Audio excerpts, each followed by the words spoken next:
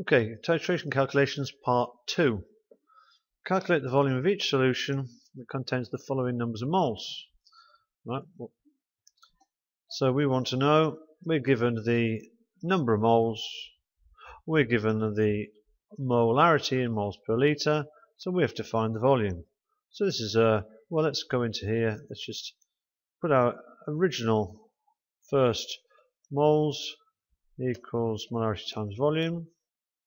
Therefore, what does volume equal? Well, volume equals moles over molarity. It's as simple as that. There's our base equation. So the first thing we've got to do then, we've got to say what's the volume of this particular system. So V equals, and we've got the number of moles, 0.005. We've got the molarity, 0.1. Divide anything by 0.1 is multiplied by 10, so it's 0.05 litres, dm cubed. dm cubed. It doesn't say any particular units we have to put them in, so dm, we can leave it in dm cubed. 0.05 is 50 centimetres cubed, incidentally. The next one, well, it's going to be the same system again, isn't it? So we've got volume equals,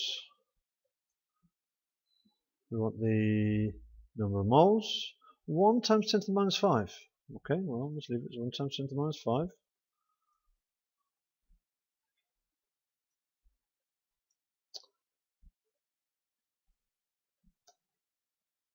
We divide that by,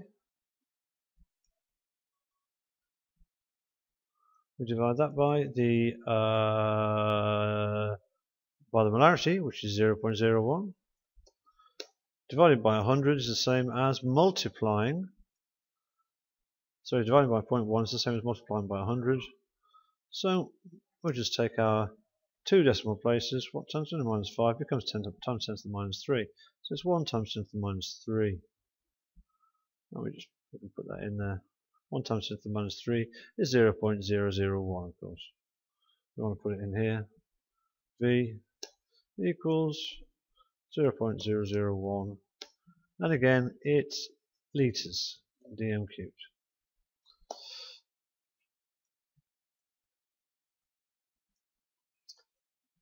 And into a nice pretty blue colour.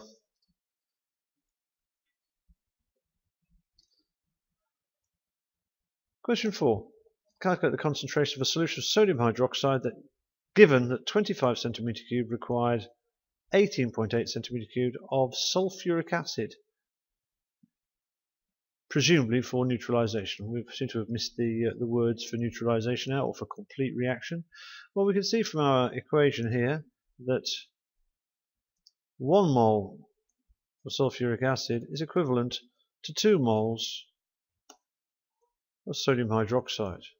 Alright, okay, so 1 mole, so however many moles of sodium hydroxide or sulfuric acid we've got, we must have twice the number of moles. Well, so we work out the sulfuric acid moles. Moles of sulfuric acid equals molarity times volume. Molarity 0.05. The volume is 18.8 centimeters cubed, 0.0188. Okay, let's bring in a calculator for this.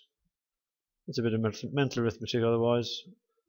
0.05 times 0.0188, and that comes to 3094. 0.0094 moles. Then we have to use our equivalence in the equation here. That's 1 mole is 2 moles of sodium hydroxide. So then we have moles of sodium hydroxide, moles sodium hydroxide equals this number of moles times 2. 94 times 2 And we're going to bring in our calculator for this, as we've already got the number on there, multiplied by 2, 0.00188. 0.00188 moles of sodium hydroxide. Now we must apply the relationship to get, well, it's the same relationship, isn't it? It's the moles of sodium hydroxide equals molarity times volume. Only this time we've got the moles, and we want the molarity, so we can say molarity equals, we rearrange this equation, molarity, so we take the volume to the other side, so it's moles over volume. In this particular case, it's 0.00188, which the moles, we divide by the volume, and we're told it's 25 centimeter cubed, 0.025. We bring in our calculator again, divide by 0.025, and that gives us 0.0752. 0.0752, and it's moles per litre. Moles per litre we can represent as a capital M.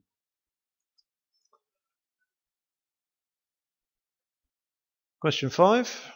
Calculate what volume of this potassium hydroxide is required to neutralise 25 centimeter cubed of that amount of nitric acid. So we can work out the amount of nitric acid we have first of all. So the moles of acid equals molarity times volume, MV. Let's keep reinforcing this. Molarity is 0.015, the volume 25 centimeter cubed, 0.025, and we'll bring a calculator in here for that.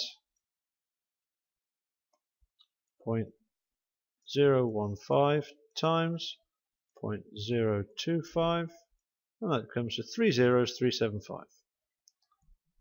0.000375 moles of acid. Well, you can see from the equation, hopefully you can see from the equation, that 1 mole of acid is equivalent to 1 mole of base. So this is also equal to the mole of base. Now we can use this is our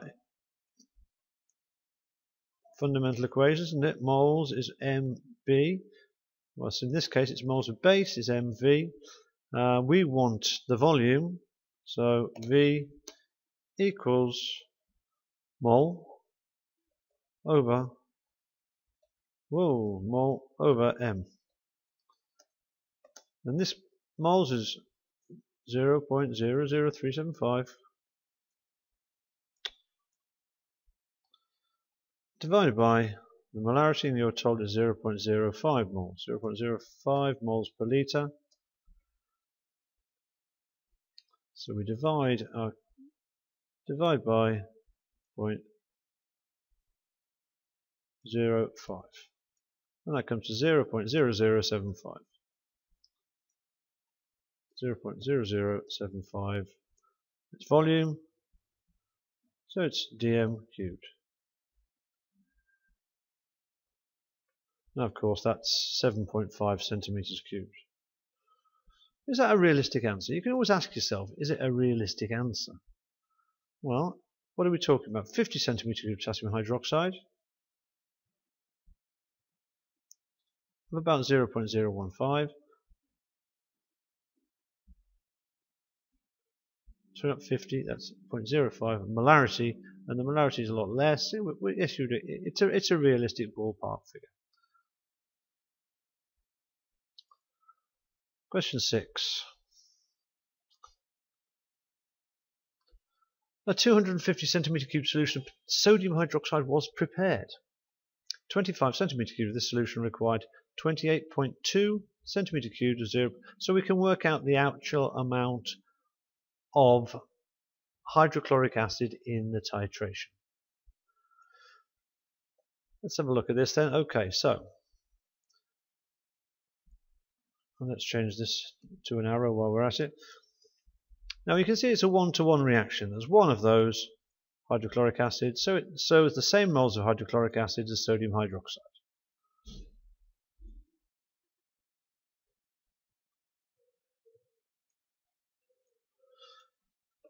So let's work out the hydrochloric acid first of all then. 28 centimeter cubed, so the moles, mole equals 0.0282 multiplied by the molarity 0.1. Well, we can see they move the decimal place, 0.00282 moles of acid. And this is equal to exactly the same moles of base.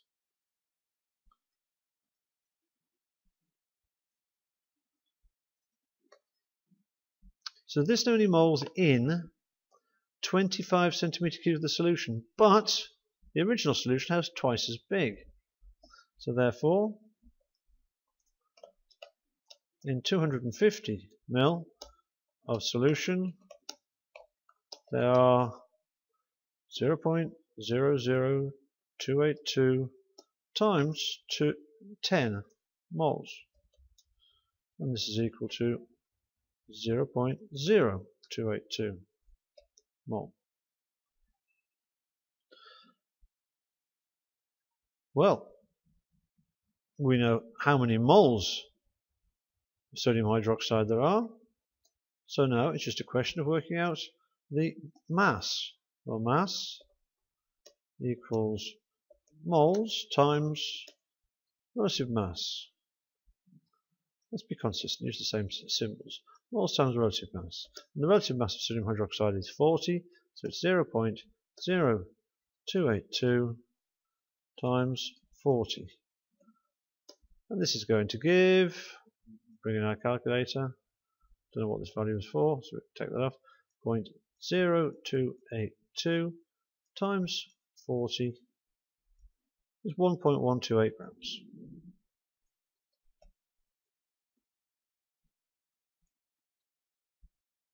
Right, so that concludes the second part of the titration solutions.